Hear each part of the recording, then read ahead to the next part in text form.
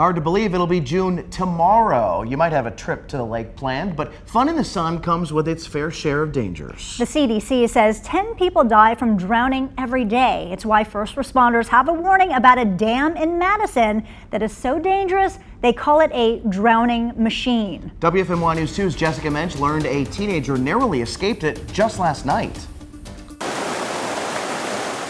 After nearly 40 years as a volunteer with the Madison Rockingham Rescue Squad. It's that ministry of trying to help your fellow man. Steve Bowles knows the threats on our lakes and rivers. It's beautiful, but it's dangerous. Like the Lowhead Dam along the Dan River in Madison. Often referred to as a drowning machine because once you get in that current, it'll just beat you head over head. Like it did to an 18-year-old who went swimming too close to the dam on Wednesday.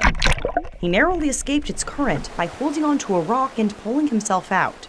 Here's how these dams become dangerous. When water spills over top of the dam, it creates this recirculating current underneath the water, almost like a washing machine.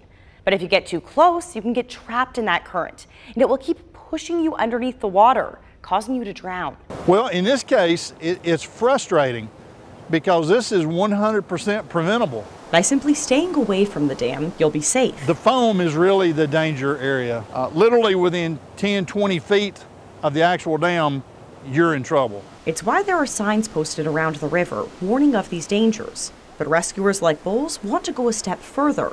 He'd like to see the dam replaced. This was built to supply drinking water for the local municipality. Today, I'm sure there are different technologies to build structures on the river without having to do a Lowhead Dam. But it would be expensive. So in the meantime, he'll settle for getting the word out, asking you to stay away from the dam. And Bowles also wants to remind boaters and swimmers to always wear life vests. It's something so easy, really cheap, and it could save your life.